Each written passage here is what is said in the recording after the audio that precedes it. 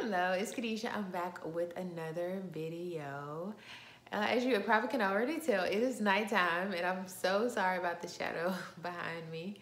But I am using the ring light so we can have a little bit of light so you can see me. But we have to not assume, and this happened to me just here recently, and the Lord allowed me to realize how wrong I was.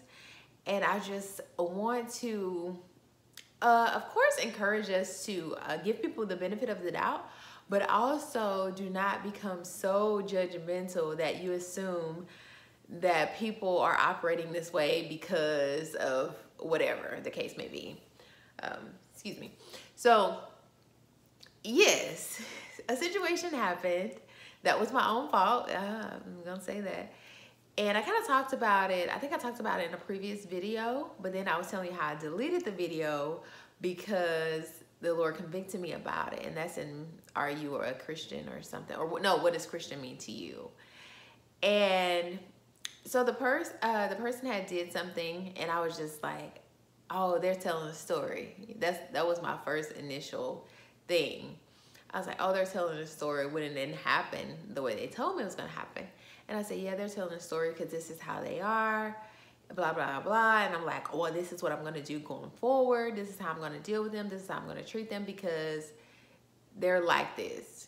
And I don't know if it's because of what they did to make me act like this, but it's just like no reason for me to assume and then just have this full-on conversation with myself with how I'm going to treat them in the future.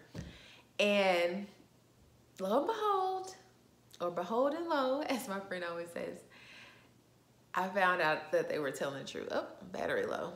I found out they were telling the truth. And I felt so bad that I was like, okay, I need to make a video about this. More so to convict myself, not condemn, convict myself and make me realize that people can change. People can change for the better, but also they can change for the worse. And sometimes people can stay the same and be the person you've always known them to be. So it's just like, I'm not saying that we shouldn't, because I also have a video about this. I'm not saying that we shouldn't believe people when they show us who they truly are. But I'm just saying if they're trying to turn over a new leaf, we should take them up. And not to say that you're supposed to just expose yourself all to them or anything like of that nature. But it's just like, don't allow yourself to become so judgmental that you can't even see that this person is changing. Oh, that just reminds me of a play, and it was so funny because this girl, she was considered an addict and a thief, and so when it was so funny because she was trying to change her life over, and she went to her grandma's house, and her grandma was like, let me check you. And then she was like, you know, she thought she was going to hit her. She's like, no, this is one of the monitors. I got to check you. And it was so funny. But it's just like, yeah, people sometimes make you think like, no, they can't change because they've been doing something for so long. But this is not to excuse my behavior, but this is more so to allow those people to grow.